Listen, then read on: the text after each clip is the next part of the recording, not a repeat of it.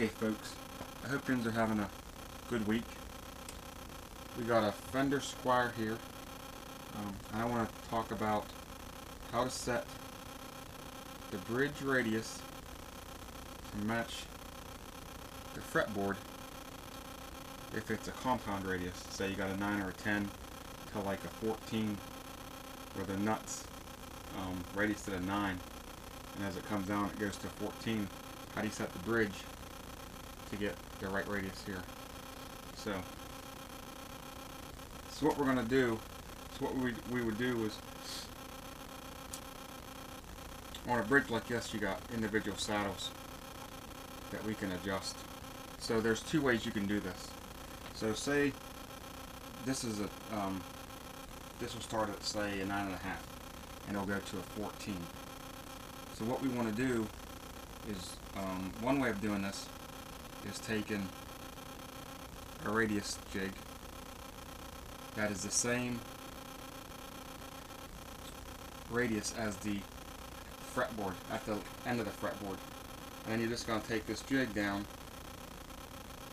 and set it here and adjust each saddle to match that radius, because you want the saddle to match the radius at the end of the fretboard. The one thing I forgot to say about using this tool is before you set the radius at the saddles,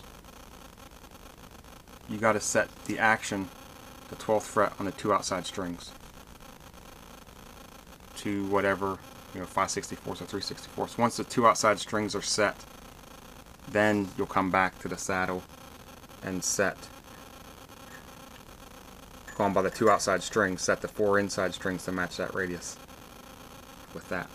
Now the other way we can do this is by taking one of these,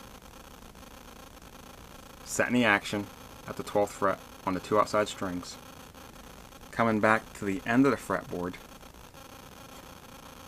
and measuring what the string height is on the two outside strings, and then gradually take each string down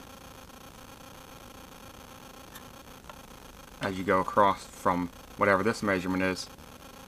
So if, say this measurement is 6/64 at the last fret and this measurement is 4/64, you'd gradually go from 6/64 down to 4/64 using either a tool like this or a ruler or feeler gauges.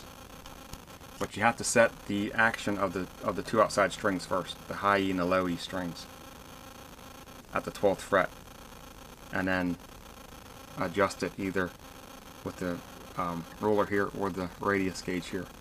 Now, if you have a saddle like this, it's the Tune-o-matic bridge style. These saddles come preset to usually a 12 radius, and you can't adjust that radius at all on this. These are preset, and the only thing you can do is change the height of the whole bridge up and down. You can't change the radius at all. So these will come to match what the radius of the back of the fretboard is on a bridge like this. So there's no adjustment on that, just the height adjustment on that one. So that's about it. Thanks for watching my video. Subscribe to my channel. Like and comment on this video. And I hope you all have a great week. I will see you in a later video. And thanks for watching.